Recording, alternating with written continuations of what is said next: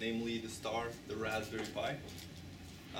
There's a short video here made by Fred's son that we're going to look at. It quickly summarizes. I'm just going to pass these two. These are two Raspberry Pis. If I can come back, please, later to look at. But I'm just going to quickly start this video, and then we're going to go through some specs, compare it with some other small computers, and talk about some applications, and etc. Are these kits or built? We'll get to that. Think about something you eat, but this is about a new computer, one that only costs $35. You might ask yourself, what can we do with a $35 computer? Well, these Framingham residents met up to share some of their ideas. So my name's Mike. I'm an unemployed software engineer and web developer. I'm here because the Raspberry Pi is a pretty amazing piece of technology. I mean, it's evidently affordable. It's, we're talking $35 for what's essentially a fully functional computer. According to RaspberryPi.org, the idea behind a tiny and cheap computer for kids came in 2006, when Eben Upton, Rob Mullins, Jack Lang, and Alan Mycroft, based at the University of Cambridge's Computer Laboratory, became concerned about the year-on-year decline in the numbers and skill levels of A-level students applying to learn computer science. The Raspberry Pi Foundation is a UK-registered charity, originally thought to sell up to 100,000 of these computers. Since introducing the Model B 3 years ago, it has sold over 1.3 million computers. The design of the Raspberry Pi is based on a system on a chip, or SoC, which is what powers smartphones. Everything that a computer needs, RAM, I/O, video, is all on a single chip. The board features HDMI video, analog sound, analog TV video, two USB connections, and a network connection. In addition to that, there is a set of general-purpose input-output pins that can be used for anything from sensors to lights, and because the chip was intended for smartphones, it only consumes 1 to 2 watts of power. Makerspace in Framingham hope.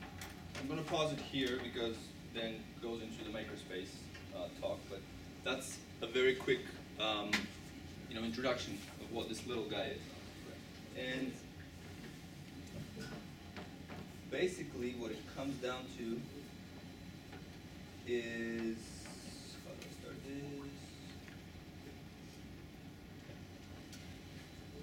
It's a $35 computer. This little board arrives as you see it. No tools necessary to assemble it. All you need is basically the cables to power it and to talk to it, and I'm gonna go into that in just a bit.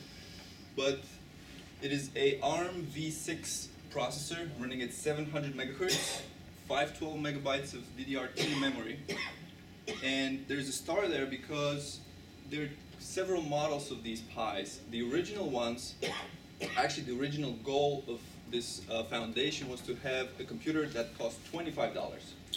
And in fact they do. They have a Model A of the Raspberry Pi, which is only 256 megs of RAM, and it doesn't have Ethernet.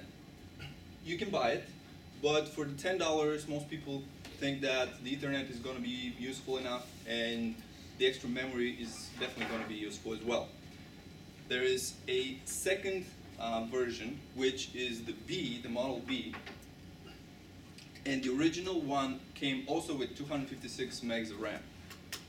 Eventually, through the scale of mass production, I guess, they managed to put a 512 meg chip on it for free. The price remained the same.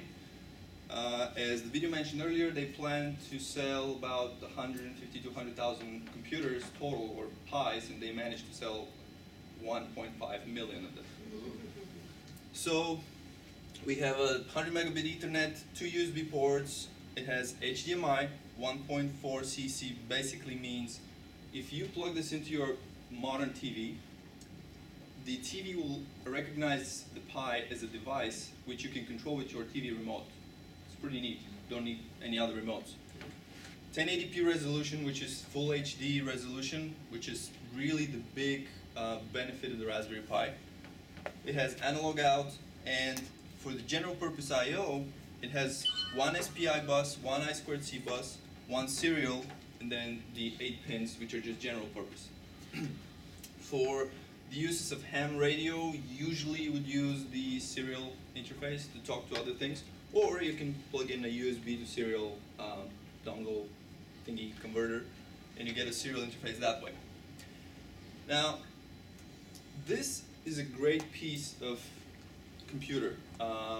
The only downside of it is really that the processor is not very powerful. Even though it looks like it is, the V6 here is the important part. This is a very old, very old family of processors. To give you a reference, these are now used. I recently watched a video about SD cards. These little guys, the SD cards, which in fact are actually these guys. This is just a shell. So these little guys, made by Samsung, they have a ARM V6 processor in them. They have a microcontroller in these guys, but that's a different talk. So you have this processor. The big thing about it is, if you look at the board, in the middle there is the processor, and if you actually look at it closely, it is stacked. It is the graphical, the GPU and the CPU, they're both stacked on top of each other, and the majority of the processing power is basically in the GPU. This is made to process video, mostly. And if you are able to leverage that video processing power, you can do some very, very nice things with it, but just pure CPU power, not so much. And later, I have, actually, 2 weeks ago, on the Raspberry Pi blog, they announced that somebody has implemented fast Fourier transform, which we know is very useful for ham, in the GPU. So they actually use the video card, as it were, to do the fast Fourier transforms, and that actually makes it possible to do spectrum analyzing on this little guy. Now, there are other similar computers, and around the same time that this came out, also this guy came out. This is called the BeagleBone. Say that again, the BeagleBone. BeagleBone. Yes. The BeagleBone is a much faster processor, the next generation, and the rest is very similar with the Raspberry Pi, except for the video output. It cannot really do good video output. However, the downside of the first BeagleBone is that it costed $90 really, plus shipping, tax, etc. So a lot more expensive than the Raspberry Pi. A year ago, the BeagleBone Black came out. This guy is my favorite, my personal favorite. This thing costs $45. And this is what it has. It has a Texas Instrument V7 ARM, which is a much faster, even on the same clock speed processor, 1 gigahertz. It has DDR memory versus the SD memory of the Raspberry Pi. And the big plus of it is this part over here. If you're a person who's playing with a lot of low-level electronics, if you want to be communicating with other microcontrollers, temperature sensors, any device really that talks on a basic I/O, you want to have a lot of different options for interfacing. So this has 3 I2Cs, it has a CAN, an SPI, it has 4 built-in timers which can be triggered on different events. It has PWM, which is pulse width modulation. It has 7 ADCs, 12-bit ADCs for analog sampling, 5 serial. In general, this thing has like a lot of interface. I mean, you will see it on the board. Both sides have 2 rows of a lot of pins.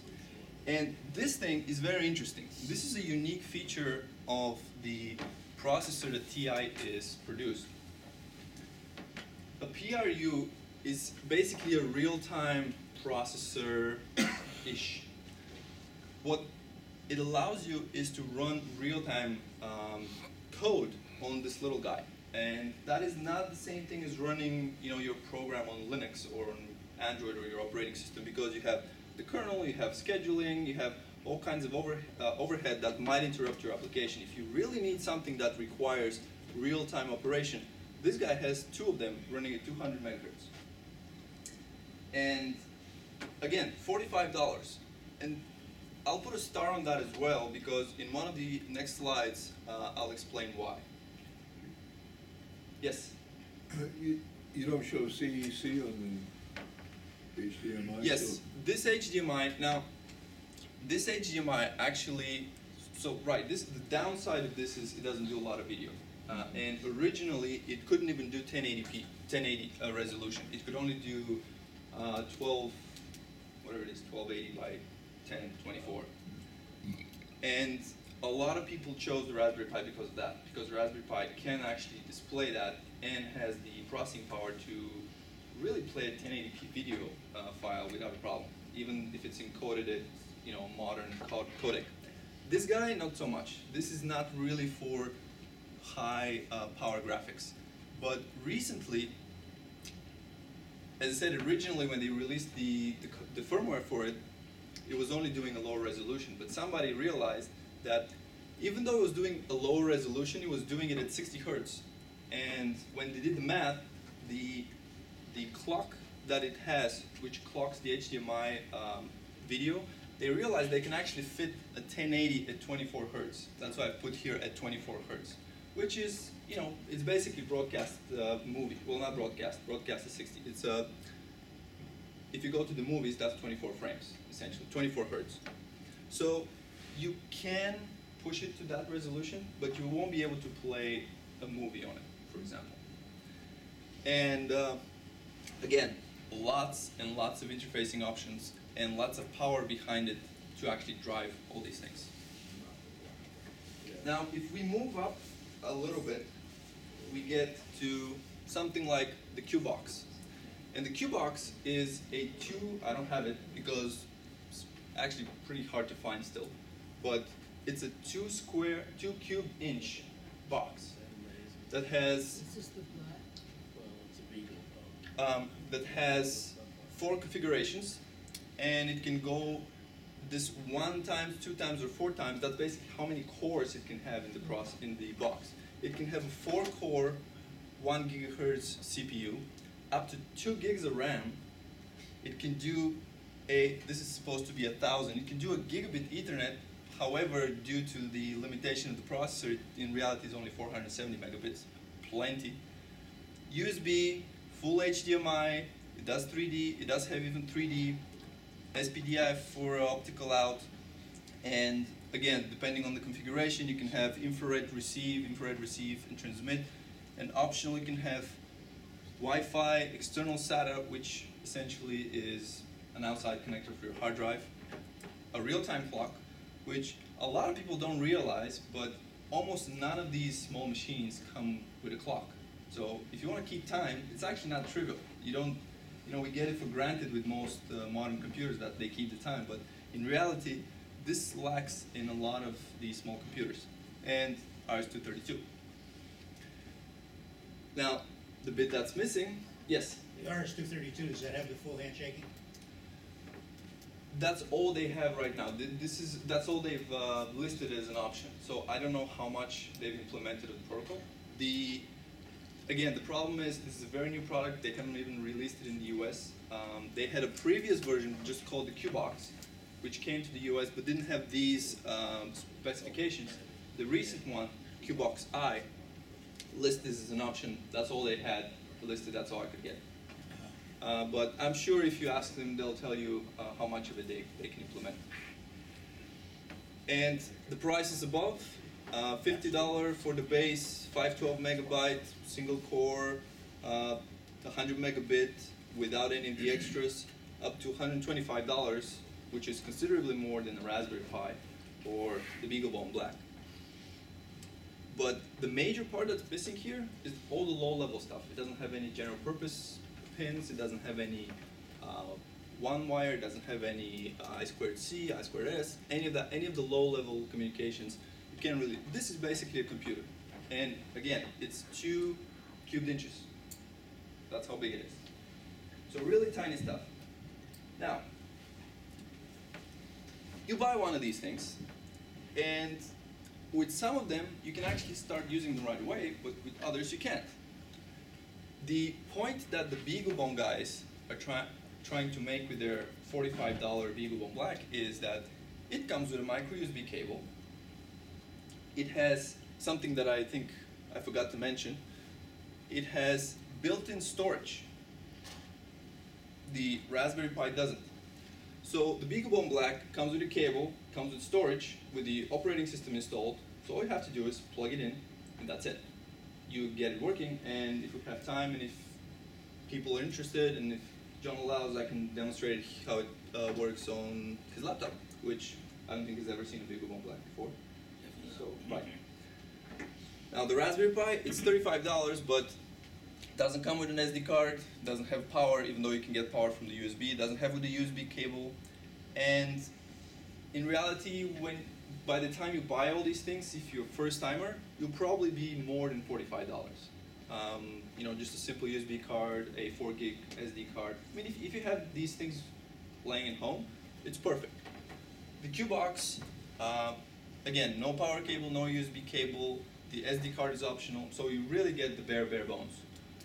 It's not like a laptop where you buy it, everything comes included in the bag, you just plug it in and you start using it. So you have to keep that in mind. As far as software goes, the original software for Raspberry Pi, as I said, there isn't one, but they have a very nice utility called Noobs, which supports all the major operating systems, installs on your SD card, and it lets you install one of the many flavors of Linux that it supports. A RISC OS, which is specific for Raspberry Pi, very high speed, low overhead operating system, which is not based on Linux. And it also runs Android.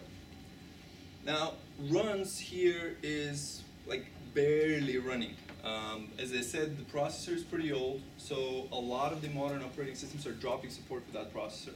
So yes, people have actually gathered, they've done the work, it works, it will start, but it's not going to be nice. I mean, probably your phones are going to work much better. The BeagleBone, again, many flavors of Linux and Android, and in fact, because the BeagleBone is a more recent family of processors, you can run a lot of flavors of Linux. The Q-Box, Linux and Android, that's what they have on their website. And let's quickly take a look at what the process looks like when you're setting up a Raspberry Pi. So this is what the Noobs installer looks like. Basically, I don't know if you can see it, but basically when you start it, it gives you a list of all the operating systems that you can install on your Raspberry Pi. And you can select multiple, you can select several of them. You hit install, and it goes to your SD card. This is the process it shows you, fairly straightforward. It's not really very easy to mess up. And when you start your Raspberry Pi, you see a boot screen like this. For every operating system that you've installed, you have a list here. The RISC OS, which is the fast operating system, OpenELEC, which is a very popular operating system for people who turn their TVs into smart TVs, essentially. That's one of the ways I've used my Raspberry Pi. Basically install this, you plug it into your TV, and as I mentioned, you can use your TV remote. Your TV becomes a smart TV. You can play YouTube on it, you can play files from your hard drive, you can play music, very nice. Now the BeagleBone, on the other hand, you plug it in, and the one thing you need to do is when you go to this website, beaglebone.org, getting started, it tells you plug it in and you install one driver. On Windows, on Linux, you don't even have to install anything. The driver allows the BeagleBone to basically get internet or Ethernet through its USB. It creates a USB modem, and even though it has a dedicated Ethernet connector, you don't have to use it. The moment you plug it in and you install all the drivers, this turns green, and it tells you your BeagleBone serial number, such and such, is available. And on the Getting Started page, you actually have a link after you've installed the drivers. They tell you click here, and it takes you to this IP, which is always the starting IP of the BeagleBone. It's 192.168.7.2, and you're presented with this page. This is a screenshot running from a BeagleBone, and if we try it, you'll probably see it live. You get a little bit of documentation here on the side. You can run code on it, etc. And right, so a couple things. Again, with the Raspberry Pi, I've done smart TV. People have done all kinds of interesting things with them. There's one here, I'm sure we'll hear about it a little bit later. But it's a cheap computer, and you can control all kinds of things. You can control your coffee maker, you can make beer, you can make, you can make all kinds of things. Whatever you can think of that needs some kind of decision making, you can hook up one of these guys for $35, give or take, and you can make it happen. So here's an interesting one. This is an Echolink node that runs on a Raspberry Pi. And let's skip the ads. This is not an Echolink node. There we go.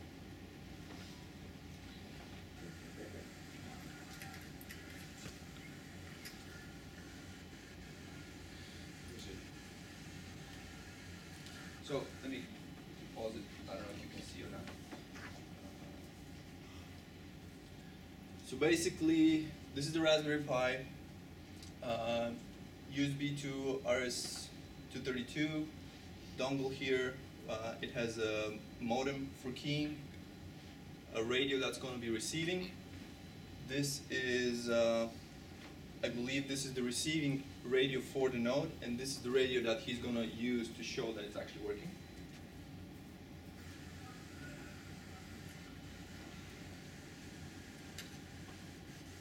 And behind is his Raspberry Pi actually running Linux.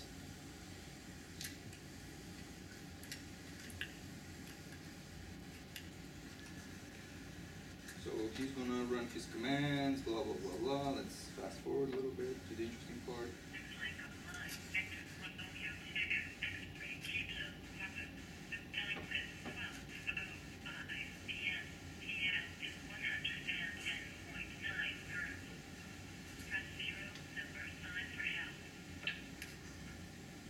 So now he's going to dial 999 star or hash, whatever, and he's going to enter into the Echolink test server, which lets him transmit with his radio. It's going to be recorded on the server, and it's going to be played back. So let's fast forward to that.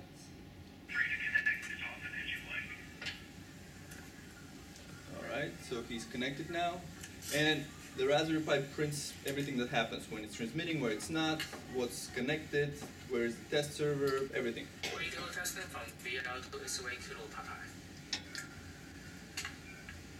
So he received, then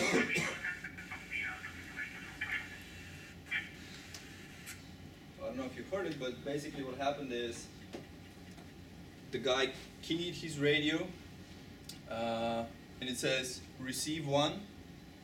Squelch is open, he's basically receiving. The receiving stops. Then he's transmitting to the Echolink test server.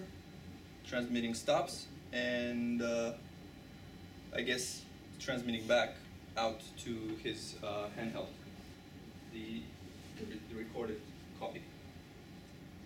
So, I mean, this is a 10-minute video that's going pretty slowly, that's why I'm skipping. And you'll have the links, you can watch them later. But the other thing I wanted to show you, which is also pretty interesting.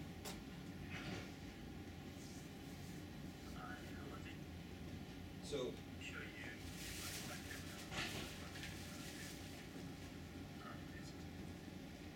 this is the display he's using. It's one thing I haven't really mentioned. Both the Raspberry Pi, the BeagleBone, they get this idea from the Arduino world, which I don't know if you've heard Arduino. If you know it, Arduino is very, very popular. I mean, it's a whole nother scale in terms of microcontrollers. They have this idea of Shields, which is another board that you just make with the original, and it enhances the capabilities. This is a LCD display. It's a touchscreen LCD display, which you just plug in the BeagleBone on the back, and it kind of works. So there it is, the BeagleBone black on the back. So he's going to connect one of those RTL video transceiver that receivers, tuners basically, and he's going to use that as a general purpose antenna and receiver. And he's going to start it, and this is what it is, the spectrum analyzer. So he's going to move around. You probably can't hear, that's why I'm speaking over him, but basically he's going to move to a FM station, and again, touch screen. This is the screen that's going around that he's using. You can see here, this is the frequency here on the bottom. It has various jumps. This is the amplitude, like strength of the signal. And all of this is free. All the software, open source, people can use it. That's what I was going to ask. Is like, if I wanted to build this out, I have to spend $100 or so on the hardware. And Yes. Plus the SDR. But then I can just download the software for Spectrum Analyzer? Yep, yep. So here's an interesting one. I'll get back to this in a second. So he's going to try his car remote. And he's now at, I think, 300-400 megahertz over here. And these are supposedly identical to the same car. You see one is jumping over here, and the other one is jumping over here. Both of them for lock, or unlock. I mean, it's the same command that he's sending, but, you know, same remote, same manufacturer, same car, but they actually use different frequency. And they both work, exactly. So then, just in a bit, he's going to go to the 900 and something megahertz range, where he's going to show his home phone, wireless phone. Again, you can see the spectrum. Go over again what he's got there in terms of hardware. Right. Spectrum So analyzer. the hardware here is a touchscreen display. It doesn't have to be this. It can be any display that you can connect to the BeagleBone. Display is going around. That is the only downside of this display. This is actually expensive. It's like $100 and some bucks. But you can get a 3-inch. This is a 7-inch. You can get a 3-inch one, which I believe is about $40. But yeah. So the BeagleBone, it says, then he's got the BeagleBone black. So the BeagleBone is on the back. Yeah. He has a battery pack here, which is 6 AA batteries to power it. It takes 5 volts. And he has a RTL something or other. It's basically one of these famous RTL tuners that everybody's using to play with SDR. I can make this available later. Basically, they go for about $12 on Amazon, really cheap. And people plug them in and they start doing SDR with their computers, and they have a really wide range. I mean, they can go to just a little bit over 1 gigahertz. I believe the lower end is like 70 megahertz or something like that. So anywhere in between? Yeah, anywhere in between. And it's a pretty nice, I mean, somewhat flat. I mean, there's some attenuation at the end, but overall, most of these cheap tuners, they have a really strong spike here in the middle. That just stays in the middle every time you move around. But a lot of the popular ones are very, so this is a digital signal here. Turns on. And again, I'll make this available. I'll find out the exact model that he's using, and Now, can you use this with any computer monitor, or? you can. Yes. It has an HDMI output, so you can plug it into any HDMI monitor, TV, anything. The only problem is this software expects that you'll have a mouse or something to poke it. So you'll have to also use a USB mouse. You can do that because there are USB ports on it. So plug in a USB mouse, and you click on the frequency to move around. There you go, GSM 900. This is a cell phone. Here's the peak. So he's now at 950 megahertz. So pretty nice. This whole thing probably costs, to build this whole thing, probably less than $200 for a mobile portable spectrum analyzer. That's what I was going to ask you. So for $200, you have a spectrum analyzer instead of what a spectrum analyzer Yeah, $7,000. So, and you can make this much cheaper, obviously, if you buy the smaller screen or if you already have some other screen. Yep. So, can he use that for something else now that he's got that spectrum analyzer? Is that a large enough Raspberry Pi type device to do more than one application on it? Yes, so this on the Raspberry Pi, I don't know if you noticed, but the refresh rate was actually pretty decent. I mean, it was doing quite a few. Well, is it the Raspberry Pi or the BeagleBone? This is the BeagleBone. This is the BeagleBone. The Raspberry Pi with the latest FFT program that I mentioned, they might be able to do this, but without it, I've seen people do it, but they get like 2-3 frames per second, which it could be good enough for what you're doing But again, this is $10 more. So if you're going to be doing math, this is definitely better. You want processor. If you're going to be doing video, you want the Raspberry Pi. That's the bottom line, really. And questions? What other ham radio applications? Right, so applications, I showed the Echolink node on the Raspberry Pi. There's going to be, I believe, this D-Star here in a second. It's going to be shown. You can use it as rig control, serial, whatever you can do with serial in ham, you can do it with one of these devices. Probably ADRS node? Yeah, definitely. Oh, yeah, definitely. If you will repeater, I mean, it doesn't really, whatever doesn't require that much processing power, these, even though I kind of made it sound like they're not powerful enough, still 700 megahertz, plenty. I mean, plenty for most of the stuff that I believe is involved in radio, except for DSP and spectrum analyzing, fast forward transfer, very heavy math. But for that, the BeagleBone definitely can handle that. And 8:45, I do have, again, yes? So real quick, Yep. you mentioned Android and Linux, and Yep. a couple of us here are familiar with that, but that could seem awfully worrisome if I wasn't familiar with it. You're not doing talking command line stuff, really. Is it all GUI based? Is it all graphic interface? Can it be? It can be, yes. So Android, obviously, there's no command line. So if you install Android on one of these, and I actually had on the white BeagleBone and this display, I had an Android, and it's essentially a tablet, right? Works fine. You get the same Android experience as on your phone, but in terms of, you're not going to get Windows out of it, is my point. If you install Linux, if you really want to get the performance out of it, you want to install one of these lean operating systems, which don't bother with GUIs and graphics. They really give you just the bare bones to get the hardware running, and you have to learn command line. It is what it is. The benefit for the Raspberry Pi is that it has a huge community. Compared to the BeagleBone, much bigger. And oftentimes you can get the software available for whatever you're thinking of doing. The BeagleBone, on the other hand, and to some extent the Raspberry Pi, can run a couple of pieces of software which let you do testing through the browser. So in the browser, in this window that I showed here, over here there's this thing called Cloud9 IDE.